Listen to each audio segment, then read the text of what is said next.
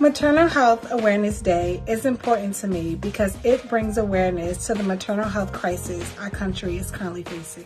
The United States is the only developed country with a rising maternal mortality rate. Despite me being a physician, my risk of pregnancy-related morbidity and mortality are higher than my white counterparts. That needs to change. I personally suffered a traumatic birth, and I know so many other moms that did as well. If I could give one piece of advice to a new mom, it would be give yourself a break. There's no rule book, there's no manual. Trust yourself. No one knows you or your body or your baby as well as you do. I am a mom. I am a mom.